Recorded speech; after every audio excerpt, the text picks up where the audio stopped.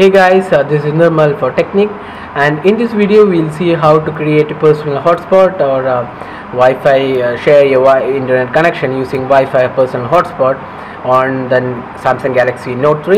So Samsung Galaxy Note 3 has two variants. One supports 3G and another supports 4G LTE. So if you have a 3G or 4G LTE connection on your Samsung Galaxy Note 3, you can use this to share the connection to other devices, namely laptops or other mobile phones or tablets, etc.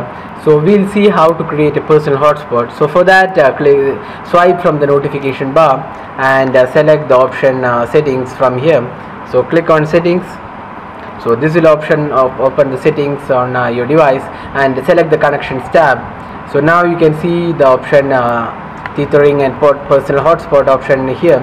So you can see share your device mobile data connection via USB, Wi-Fi or Bluetooth. So those are the three options. You can either connect via USB or a Wi-Fi or Bluetooth. So let's get started with creating a personal hotspot. So now you need to turn this off, turn this on, this feature. So portable Wi-Fi hotspot sharing. So right now we have turned on. You can see the warning, attention, enabling personal portable Wi-Fi hotspot will turn on Wi-Fi. So click OK. So now this will turn on personal hotspot. So you can see it's now currently active. So what it does is it will share your current internet connection on the device, like the 3G or 4G, onto other devices. So you can see you can configure the personal hotspot settings. So you can see here. So you can see here allow devices connected. So click here and all devices. So you can select either all devices or only allow devices. So no devices have been connected right now. So turn on Wi-Fi on the other device. Find Android AP in the Wi-Fi network list and connect to Android AP by entering the password. So enjoy internet with portable Wi-Fi hotspot. So this is the default password which has been created by the device. So you can turn on, and the SSID is Android AP. So you can configure this from the button available here. So you can select the SSID here. You can change to something either like Note 3 or Note 3 Internet, etc. Whatever you feel. Then you can also set the password. So if you feel that the default password is hard to remember, you can set up your own password here and then save the option. So that will be the default password for the Wi-Fi connection. So that's a portable Wi-Fi hotspot. You can also use to USB tethering. So right now no USB devices are connected.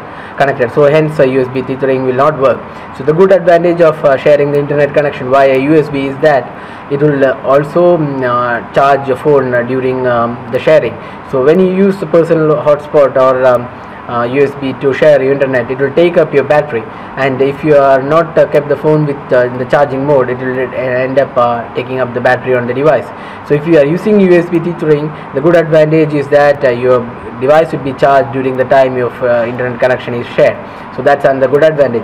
Apart from that, you can also set up Bluetooth tethering. So you can turn on Bluetooth and then access the options here.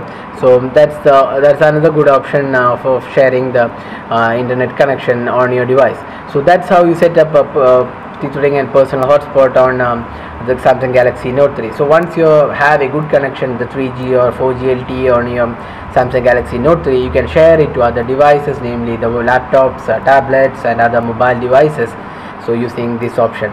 So that's how to share the internet connection on your Note 3. And if you have any queries, drop a comment and we'll be glad to help you out with your queries. If you like this video, hit the like button, subscribe for more videos like this, and thanks for watching this video.